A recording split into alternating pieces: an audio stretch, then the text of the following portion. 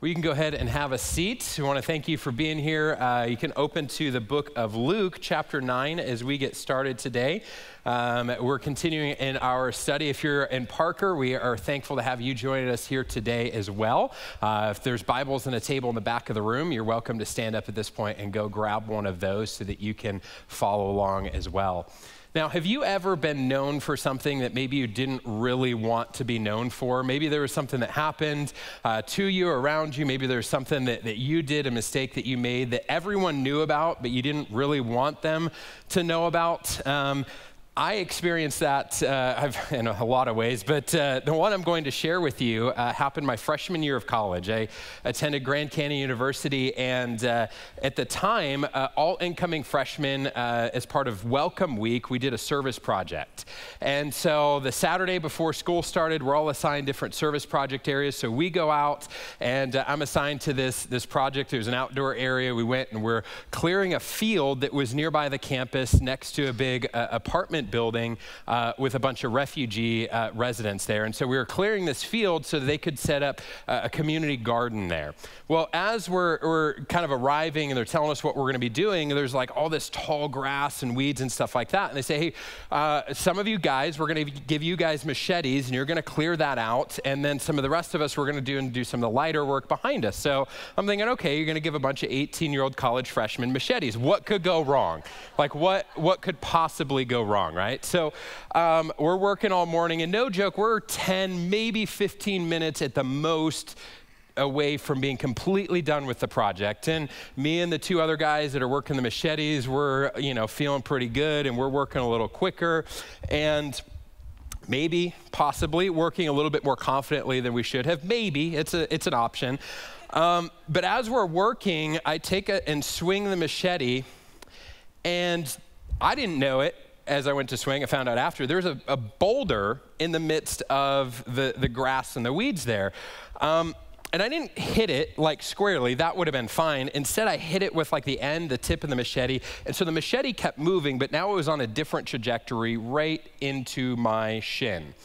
Now, I don't know how long it's been since you hit your shin on like a ladder or like a metal coffee table or something like that, but I'll just confidently tell you that slamming into it with the metal blade of a machete hurts worse than any of that. So the project was now done.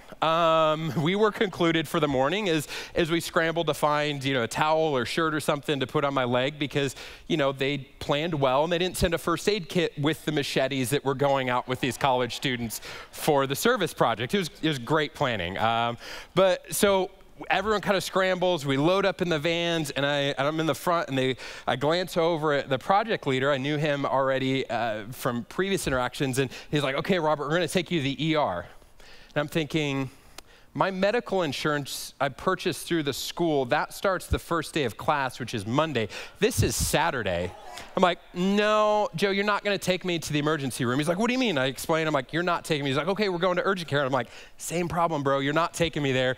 Just take me back to campus. It'll be fine. So we go back to campus. I have my wife, who was my fiance at the time, go to Walgreens and buy all this stuff. And I was like, I've seen ER shows. I can do this. So like, do my own triage, make it happen, clean it all out, bandage it up. Everything's great. Move on through the weekend. Everything's fine.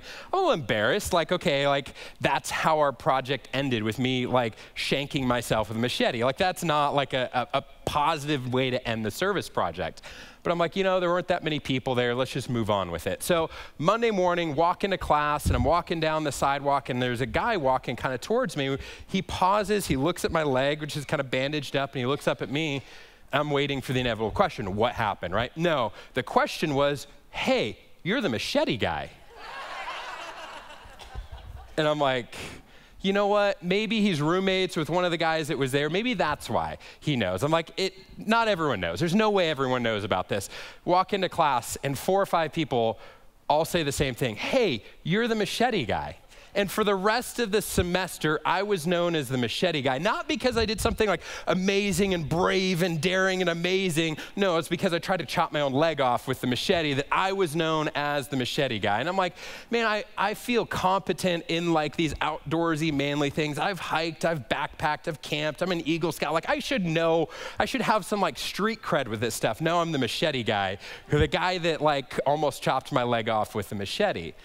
And I didn't feel that the way that I was assigned, the way that people had assessed me based on that one moment was a fair summary of my life and my experiences. And today we're going to look at a passage from the book of Luke where Jesus experienced a similar thing. See, for us here today, we know Jesus off of his death, resurrection. We know him off of the miraculous way that he's provided salvation for us. In those days, people knew him off of the things he had done.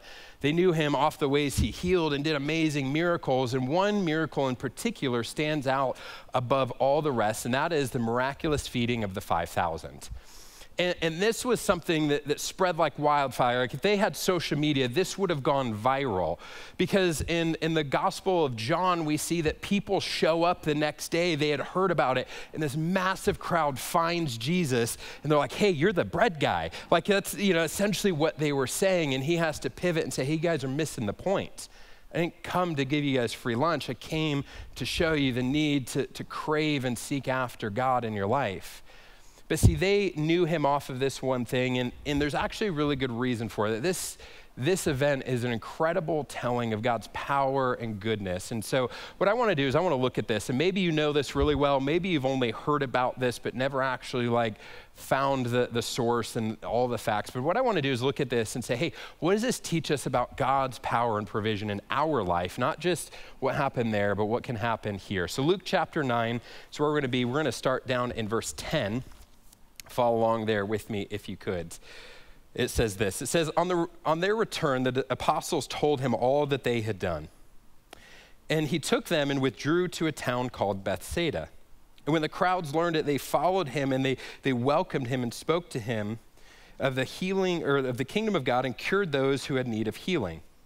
Now the day began to wear away, and the 12 came and said to Jesus, send the crowd away to go into the surrounding villages and countryside to find lodging and get provisions, for we're here in a desolate place. But he said to them, you give them something to eat. They say, we have no more than 5 loaves and 2 fish, unless we're to go and buy food for all these people.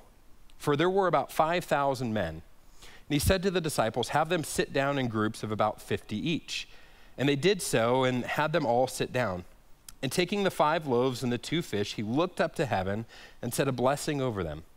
Then he broke the loaves and gave them the disciples to set before the crowd. And they all ate and were satisfied. And what was left over was picked up, 12 baskets of broken pieces. Now, before we get into all the details and the takeaways from this, I want to just highlight a few things here for us, a few kind of details of the story that I think are going to be helpful for us as we establish what this means for us. And the first is the prevalence of the story. I already mentioned, hey, John's gospel says that in the following day, like crowds show up, but this was such a keystone moment in Jesus' miraculous ministry that everyone knew about this. Even the gospel writers kind of reflect this reality. See, the New Testament starts with 4 books, Matthew, Mark, Luke, and John, and these are the tellings of Jesus' life and ministry. They're basically the biographies of Jesus. And aside from the resurrection of Jesus, the only miracle that's recorded in all 4 of those is this one. Matthew 14, Mark 6, Luke 9, John 6, all record this miracle.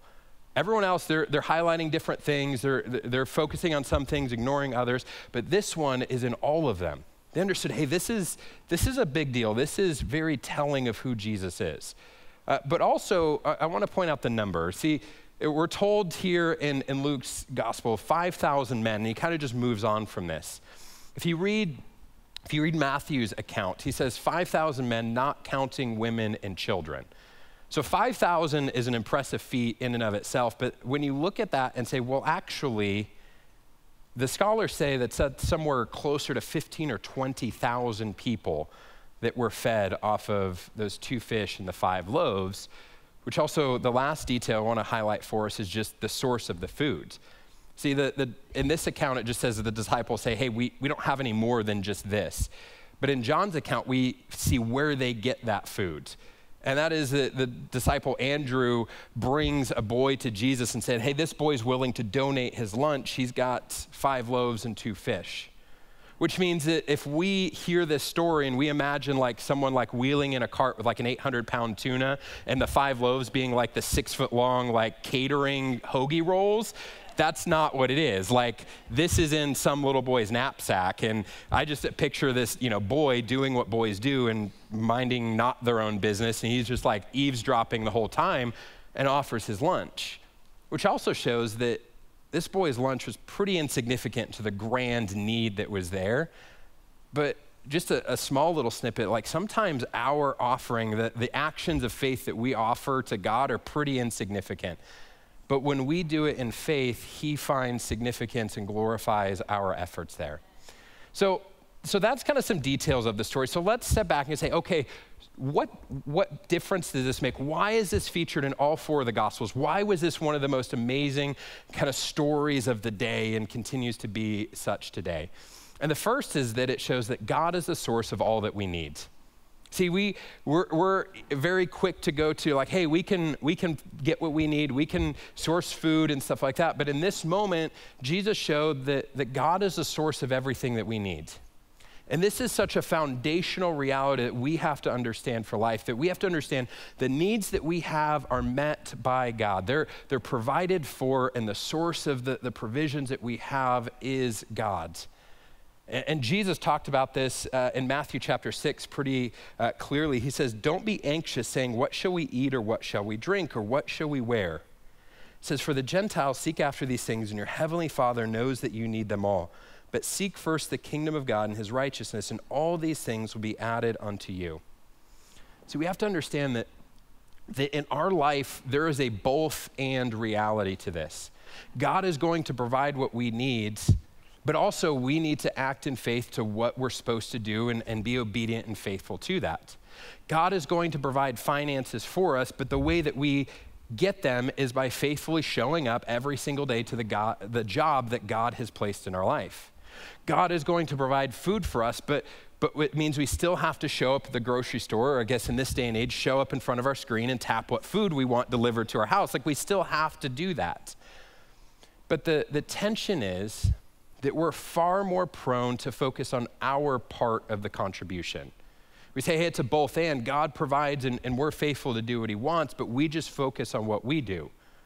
We look at our life and what we have, and we think that we have it because of our hard work. We think we have what we have because of our business skills or our management abilities, or our diligence in life. We look at our family and claim all the credit there. We look at our talents and abilities and we think, oh, well, it's because I fostered these in my life. And every time we do that, it's essentially like what would happen if that boy that provided his lunch went home that day and said, hey, Mom, I fed 5,000 people today. See, he's not completely wrong, but he's completely ignoring the fact that the only way that happened is because God miraculously showed up and worked in a very real and present way in that situation. And when we say, hey, everything I have is because of my hard work, my efforts, my diligence, my management abilities in life, we're saying, hey, God, you actually didn't do anything. I did all of this. And it's like that boy saying, hey, I fed everybody. My 2 little fish and 5 little rolls fed everybody. They did, but it was only because God showed up in a powerful way. And the same is true in our life. When we look at our situations, our possessions, our money, our family, our health, our life situations, and we take all the credit, we wrongly take the credit for what we have. We wrongly take credit and responsibility for the things that God has actually provided for us. And on the other side, when we face those situations like the disciples, where we go, how would I do this? I've got a situation I can't solve. If we've wrongly taken all the responsibility for the good things, that makes those challenging moments that much more overwhelming because we've removed the most powerful part of the equation, that is God's work in our life. So today, let me ask you, are you relying on God or yourself for the things that you need? Are you trusting in your abilities, your talents, your possessions, your finances to provide, or are you trusting in the God of the universe who wants to and will provide every need of yours? Which one are you trusting in? Maybe you're stressed about money and the rising cost of things. Maybe you're stressed about, hey, how am I going to afford to live if things continue the way they are? Are you stressed about that, or are you trusting that God's going to find a way and provide? Maybe you have a looming need for a physical item, a place to live, a new job, a healthcare bill, whatever it may be. Are you trusting that God will provide?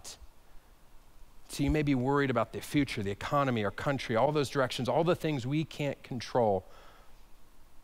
Are you anxious about that? Or are you saying, hey, God, I trust that you are good, that you are powerful, and you will work to provide for our needs? See, here we are on Father's Day weekend, and there's no doubt that there's many of you fathers in the room that feel the weight of provision and the stress of making everything happen for your family.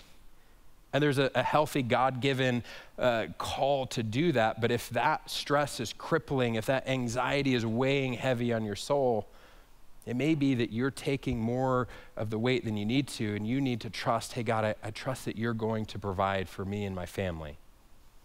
And instead of me trying to solve everything and do everything, I'm going to say, hey, I trust you.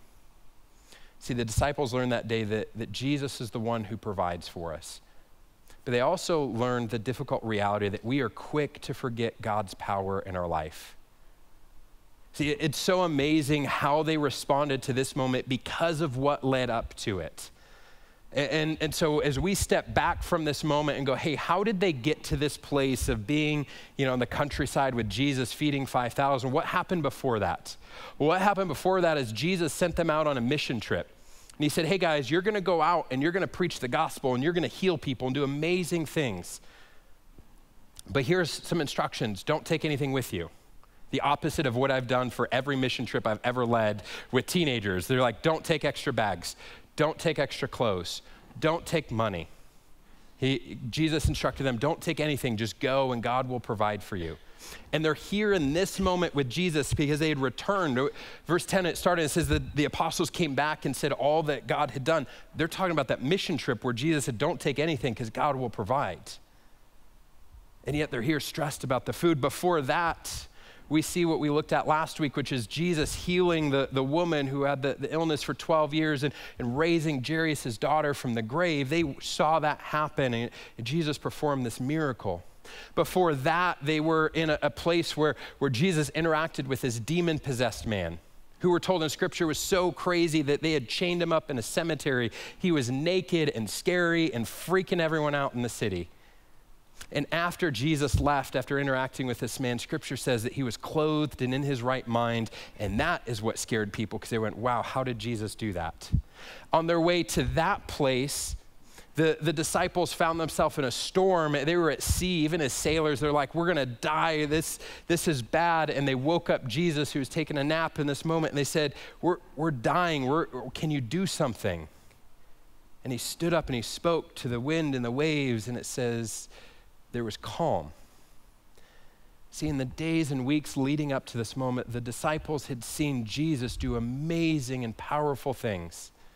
They had seen so many evidences of his goodness and power. They had seen him show his power over nature, over health and even life, and provide in miraculous ways. And yet they're here facing a food distribution issue, and they're paralyzed and unsure of what to do.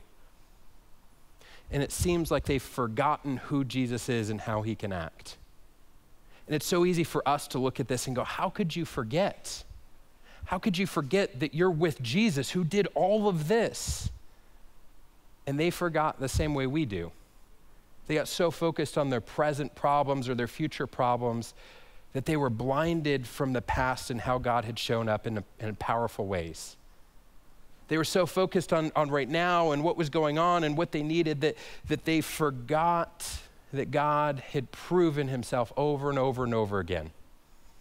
And this isn't a new phenomenon either. So you go back to the Old Testament, there's a pretty big chunk of the storyline that is God's people leaving slavery in Egypt, going out in the desert for 40 years and waiting for what's called the promised land. God saying, hey, I'm going to give you your own nation. And in the book of Joshua, we see that they're finally arriving in that place, and God is saying, okay, here's the instructions. Here's how you're to enter and kind of establish your own nation here. But they were facing a hurdle, and that is how they were going to cross the Jordan River. What were they going to do in this moment? And God spoke to the leader, who is Joshua, and said, hey, I'm going to stop the river from flowing so you guys can cross. And you guys just trust that I'm going to do this. And scripture says that he did. The Jordan River stopped flowing. They walked across on dry grounds. And afterwards, God instructed Joshua and said, hey, have the leaders go down and collect 12 stones from the riverbed, one for each of the 12 tribes of Israel. Have them go down and collect stones so they remember this moment. And listen to what it says in Joshua 4. It says, and he said to the people of Israel, when your children ask their fathers in times to come, what do these stones mean? You shall let your children know Israel passed over this Jordan River on dry ground. For the Lord your God dried up the waters of the Jordan until you passed over, just as the Lord your God did to the Red Sea when he dried it up for us until we passed over. So all the peoples of the earth will know that the hand of the Lord is mighty, that you will fear the Lord your God forever. See, God knew that they would be quick to forget his power, and so he said, hey, I need you guys to build a system to remember my power and goodness in your life. And I share this with you not to say, hey, steal some rocks from our landscaping on the way out. We've got plenty, and take them home and put them on your table. But to encourage you to find ways to remind yourself of how God has showed up in your life. See, those 12 stones stood as a physical reminder of God's power and goodness for those people. What are the reminders of God's power and goodness in your life? And if you're here and you're like, I don't really know, let me encourage you to spend some time reflecting and documenting in whatever ways works for you. How has God showed up in your life? What are the curveballs of life that you've experienced that actually turned out to be God working and saving you and helping you through situations? What are the ways that God fixed a problem you were facing or provided for a need that you had? Because reflecting on his past goodness helps us trust him in those moments of stress, of worry, of anxiety, of what is to come. And if you're here and you're like, I don't even know if this God stuff is for me, I don't have any past to reflect back on, then let me encourage you to find a Christian that you know and trust and sit down with them over a meal and say, hey, how has God showed up in your life? And Christians, you better be ready to give an account for the hope that you have in Jesus, as 1 Peter 3 reminds us. Because God is real, and there's evidence in all of our lives of his goodness and power in us. And I think if the disciples would have paused and reflected back on the events leading up to this moment, they would have responded to that stressful encouragement to feed the people a little differently. But see, they also learned that day as they walked through this moment that our limitations are not God's limitations. They were seeing all kinds of limitations, all kinds of problems when they saw, hey, the day's getting late, we got all these people. They did maybe my favorite solution. They were like, hey, let's just have the people leave so it's not our problem anymore. Like, we've got all these people, but if they leave, that's someone else's problem. That's not ours. But when Jesus said, hey, would you feed them?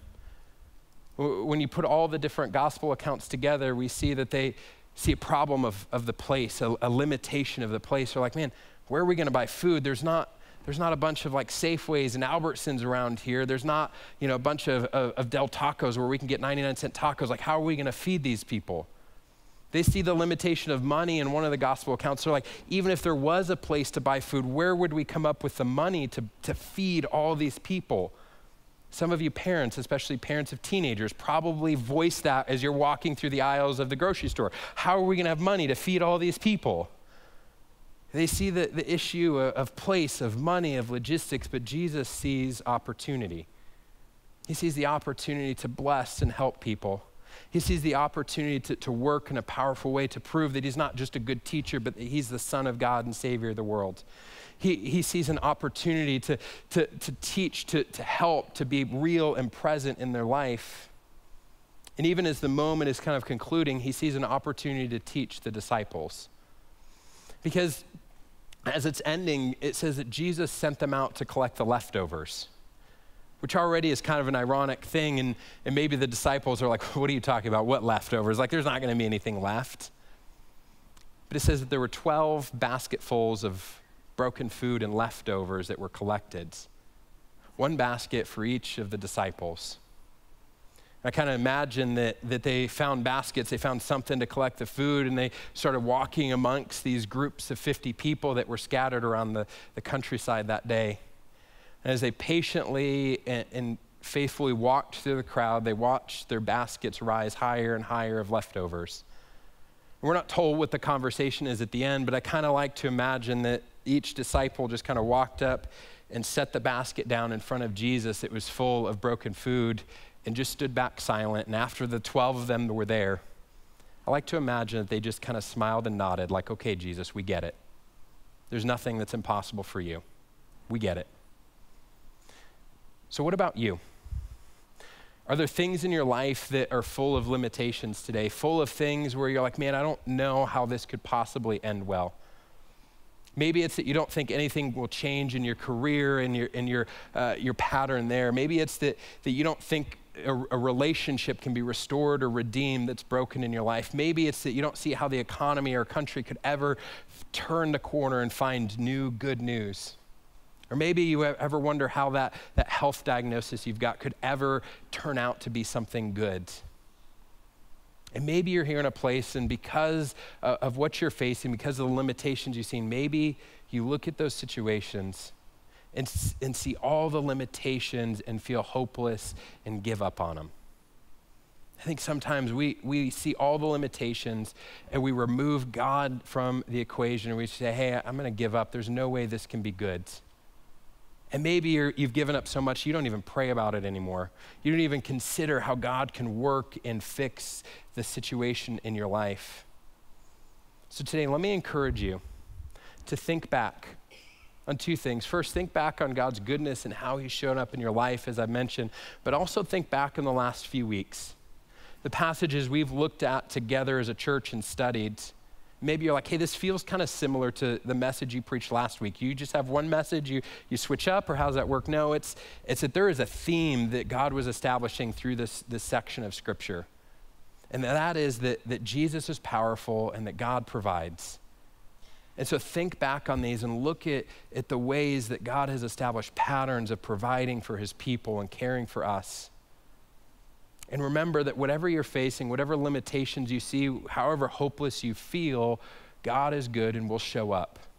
And it may not be, as we talked about last week, the exact way we want it to, or the order and timeline of it, but we know that God is good and he will act. So let me encourage you to apply 1 Peter 5:17 and cast all of your anxieties and worries on God, for he cares for you. Because on the other side of that, we get to look back and look at what God has done and say, okay, Jesus, truly you are the Son of God and Savior of the world. Because you have provided, you have acted, you have been real and present in my life. Let's pray together as we conclude. God, we thank you for today. I thank you for the way that you have powerfully shown up and worked in our life. I thank you that you're not a God who is absent and given us this life to just figure out on our own, but you are with us, you are real and present, providing for our needs, providing for the things of this world. God, we get so hung up on these things, the things that we need, the items, the possessions, the promotions, the whatever. God, help us to long for you as much as we long for the things of this world. Help us to long for you more than we long for the things of this world. Because God, you are good and you have saved our life, and you are far more important than anything else here around us. So help us to live with that reality today. In Jesus' name, amen.